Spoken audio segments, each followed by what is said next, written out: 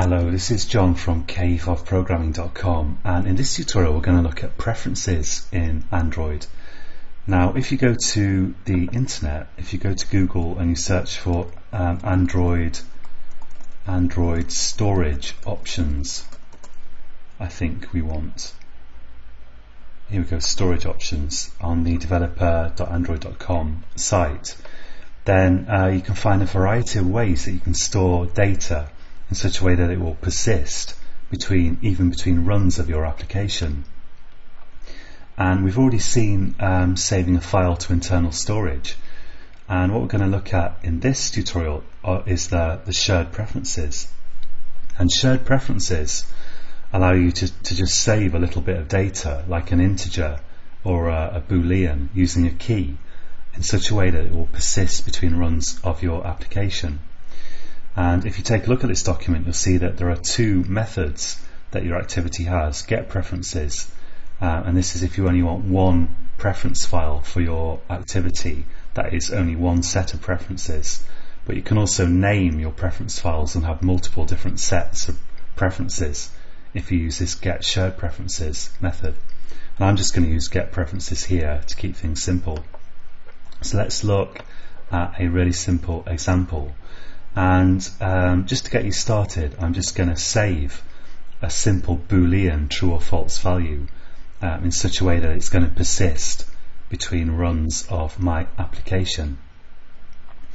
Now this application that I've created, when it starts up, it tries to load a file, and there are two possibilities here. Either it could, well, there are two ways in which it could not load a file, let's say. One is if the user has never run this application before, or just never clicked save, so that no notes file exists, and in which case failing to load it is absolutely fine, we expect it.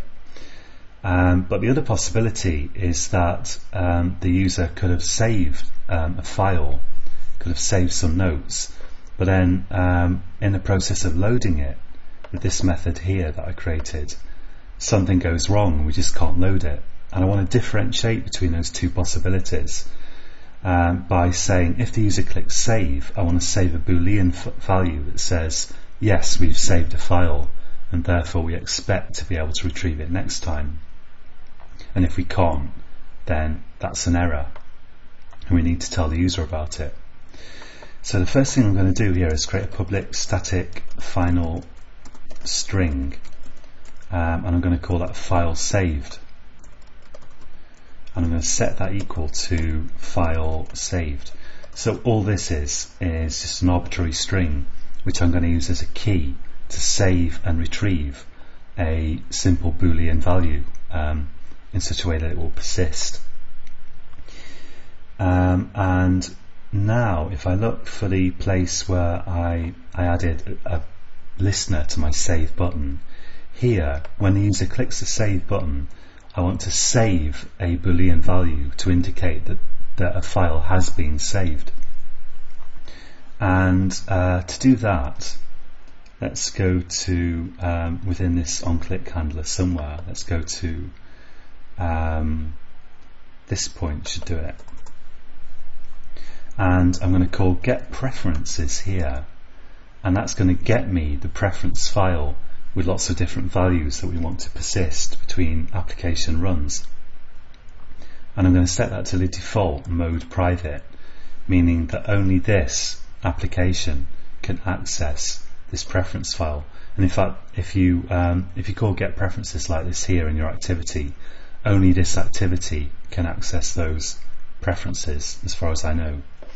Now this returns a shared preferences object, so I'm going to declare a shared preferences here. Let's call it prefs. And to edit these preferences, I need to say prefs.edit, and that returns, if we hover over it, a object of the type shared preferences.editor. So I'll declare shared preferences.editor. So it's an inner class of the shared preferences class, and let's call that editor equals. And now finally I can say editor dot, and you talk about getting values. Well, actually the editor doesn't get values, it just puts them. You talk about, with your preferences, you talk about getting values, in other words retrieving values that you saved previously, and putting values, which means putting them to the preferences so you can save them. And the editor has methods like put boolean, put float. Well, you can see the list for yourself here, and I just want to save here a simple boolean value. So I'll use the key that I declared earlier, file save, that's just a string value, and I'll set that equal to true here, because this is going to be invoked if the user clicks the save button here. So we want to say yes, we have saved a file. And actually I'm going to put that not here but within this try catch block, because if an exception is thrown and we end up here, then that means we couldn't save the file. Now once you've done a put on your editor, you have to remember to call editor.commit, and that actually saves your the values that you put. Let's save that. And now we can load those preferences when the application starts up. So in load saved file here, I can actually say, well, actually let's get the get that preference here, because if there isn't a file to load, then there's no point calling load saved file. So to do that, I'll say again, get preferences here. And again, mode private, and so once again that's an object to type shared preferences, and now I can say prefs.get boolean and pass in the key that I used before, this file save value that I declared up here, and give it a default value which is going to be false, to say that the file hasn't been saved. So this default value is overridden if there is in fact a preference saved for this key, and if there isn't anything saved, if you haven't done a put and a commit for this key previously, then you'll get your default value here. So let's say here boolean file saved equals like that, and then we can say if file saved, then we can go ahead and load the file. Whoops, not sure what I did there. Let's go back up again. And if no file has been saved, of course, then there is no need. I'll just do Ctrl-Shift-F to format that.